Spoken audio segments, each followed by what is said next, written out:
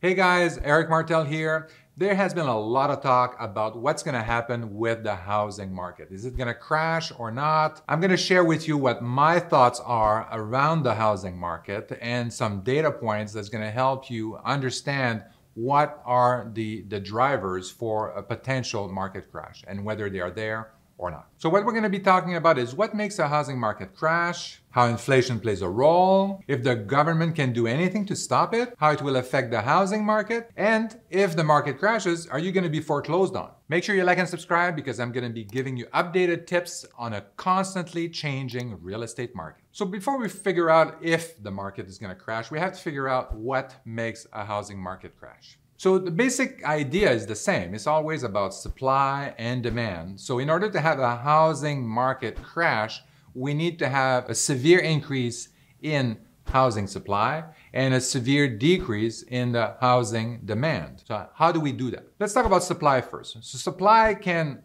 increase dramatically if there is, for example, a lot of forbearance and foreclosure. Like it happened in 2008, 2009, there was a lot of houses that were foreclosed upon, and all these houses hit the real estate market. You could see that the house prices were going down. So when there's so many houses available on the market, the buyers have the option, they have a lot of choices out there, and they can negotiate better. The market is to their advantage. On the other side, demand can decrease in many different ways. Demand is the number of people that are trying to buy a house at a given time. So some of the things that affect demand would be the interest rate, an increase in unemployment, as well as an expectation that the real estate market is going to go down. So right now, there's incredibly low inventory right now, low supply, and incredibly high demand. And this is why we're seeing the prices go up so high. For us to have a real estate crash, we would need to have these things flipped around. We need to have an increase in supply, a dramatic increase in supply, and a dramatic decrease in demand in order for the crash to occur. One of the key factors that would trigger a crash or the beginning of a crash would be inflation. And you've probably started feeling the inflation. We've been talking about the inflation being at 7% a year.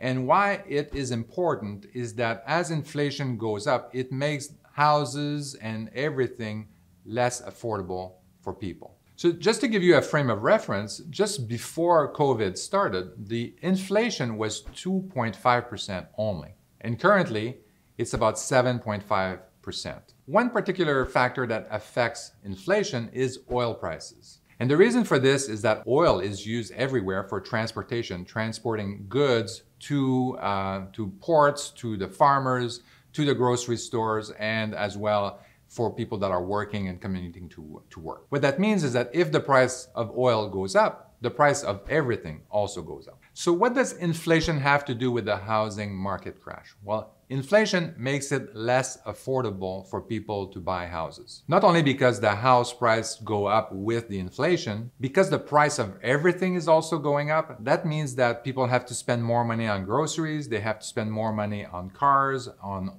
gas to go to work. That reduces the amount of income they have available to buy a house. And this drop would reduce the demand for housing. It would reduce the number of people that are trying to buy a house. And the other thing that inflation affects is interest rates. And it's the role of the government to make sure that the economy runs smoothly and it's growing at a sustainable rate. And if the government doesn't control inflation and let it go rampant, it could really collapse the whole economy. Which means that a lot of people wouldn't be able to afford basic necessities of life like rent and food. So what can the government do to control inflation? And the number one tool is an increase in interest rate. And the Fed already announced an increase of 0.25% the interest rate.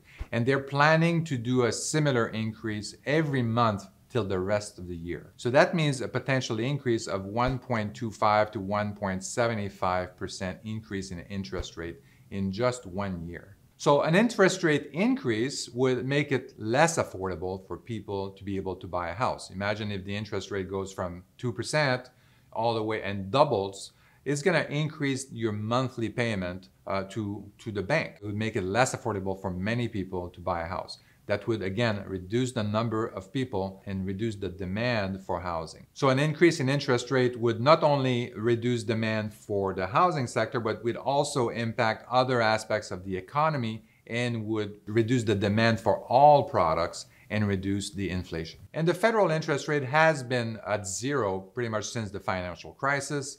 And so this is really a very important tool that the Fed is going to be using in the next few months and years to really curb out the inflation. So one of the reasons why we have inflation today is that there is a lot of money in circulation. Basically, the government has printed so much money that it's everywhere, and it's being used to invest in real estate, to buy products and buy services. And this is why we're seeing the prices go up and the inflation go up so high. So another tool that the government has is to increase the bank reserve requirements. That means that the bank will have to hold more money in their reserve and reduce the amount of money that's available for loans. The result of that is less money in circulation. That means reduced consumption and also reduced demand on the real estate market. So the goal is to reduce the money supply that they have artificially increased because they printed so much money since the financial crisis. And that reduction in money supply would reduce the inflation, which would also reduce the interest rate as well. Based on the current inflation rate, the government is going to have to reduce the money supply in order to curb down that inflation rate. How does this inflation affect the housing market? Inflation affects the housing market in two ways that sharply decreases demand. The first one is that inflation makes housing less affordable, but everything else less affordable as well. And secondly, when you have inflation, the government is trying to curb it down and put it under control and increase interest rates. And the result of this is that it makes housing even less affordable for people because the mortgage payment is much higher than it used to be. So this is a double whammy. On one hand, you have the inflation going up. On the other hand, you have the government that's going to increase the interest rate. And both of these factors are going to push the demand for housing down. And because of these two factors combining with one another, it's going to really reduce the demand dramatically. So let's talk about the last most important element that could affect demand, and that is household income. Household income is about how much money people make. From 2019 to 2021, we've actually seen a decrease in household income. It was a small decrease, but still, it's a decrease compared to a consistently increasing inflation. From $68,700 in 2019 to $67,400 in 2021. Even though this is a small decrease in household income, you have to realize that the prices of everything has gone up between 2019 and 2021. That means that households are making less money to cover their regular expenses, which means that housing is less affordable to them. Again, a net reduction in demand here. Another thing that affects household income is unemployment. So if you have one person in your household that is not working or is working less hours, it's going to reduce your household income. When we're looking at unemployment rate, the unemployment is at an all-time low. I don't expect an increase in unemployment anytime soon. Unemployment from February to March 2022 went from 3.8% to 3.6%, so a small decrease. At its peak through the pandemic, it was as high as 14.8%. So as you can see, unemployment is relatively stable and slightly going down. So in my opinion, I don't think it's a major factor that would contribute to a major housing market crash. So on the demand side, we have inflation, we have the interest rate increasing, we have stagnating household income, and we have slightly decreasing unemployment. But what about the supply side? The major factor that would cause a severe increase in supply is about foreclosure and forbearance. So a major event here would be if a lot of people would lose their home, would not be able to afford to pay their mortgage, and the bank would foreclose on their properties. Therefore, these houses would go on the housing market. And this is a major contributing factor to a market crash. And this is what happened in 2008 when the financial crisis hit. According to the March 2022 Black Knight report, the national delinquency rate is near the pre-pandemic levels, which means that people are staying current on their loan just as much as they were pre-pandemic. So there's no changes there. To me, that means that this foreclosure fear is not a real factor that would increase the supply of housing on the market. One of the key indicators is the number of seriously delinquent borrowers. These are people that haven't paid their mortgages for more than 90 days. And this number has decreased by 72,000 borrowers last month. And the reason for this is that they're leaving their forbearance plans and start making their payments again. And based on these indicators, if anybody is expecting to have a massive increase in supply because of foreclosures and forbearance, something that we saw in 2008, I don't see it happening in 2022. And Zillow says that housing inventory won't return to pre-pandemic level until 2024. And according to Redfin, the supply of houses is 4 million houses short. And what it is saying is basically that housing inventory is going to remain low for at least until 2024. So what does this mean? On one hand, we have demand that is declining. And on the other hand, we have no indication that supply is going to increase dramatically. So to have a market crash, we would need the demand to severely decrease.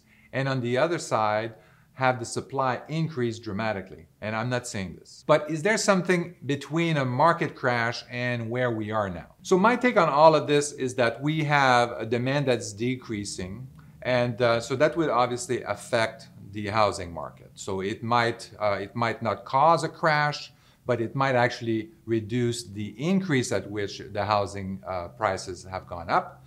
And I don't see an increase in supply either, like from foreclosure. So if people are waiting to have a massive wave of foreclosure homes to hit the market and really cause the market prices to go down, I don't see this happening because of the indicators that I mentioned earlier. So my opinion, my take on this is that, yes, we might see a reduction in house price increases, but it's not going to be significant, and I certainly do not see a market crash or a market correction. The only thing that could change this is if there was a sentiment from the homeowners, the people that are currently owning a home, that there is an upcoming, or they expect the house prices to go down dramatically and they want to cash in before it's too late. And everybody puts their houses on the market at the same time. So that's the only thing that the magical factor that could happen to disturb my theory. But based on the factors that are currently in play, I can expect the housing prices to kind of plateau or don't increase as fast, but I certainly don't see a market crash coming soon. In an extreme scenario, I may even see if the interest rate goes up to 10, 15% and we go into a hyperinflation, then yeah, maybe the house prices would go down, but I don't see any kind of dramatic changes in the housing market. So I don't have a crystal ball, I don't know the future, but based on the information that I have, I don't see any indication that the market would crash anytime soon. All right, make sure you like and subscribe because every week I'm going to be putting out videos busting myths about financial freedom, real estate investing. Thank you and goodbye.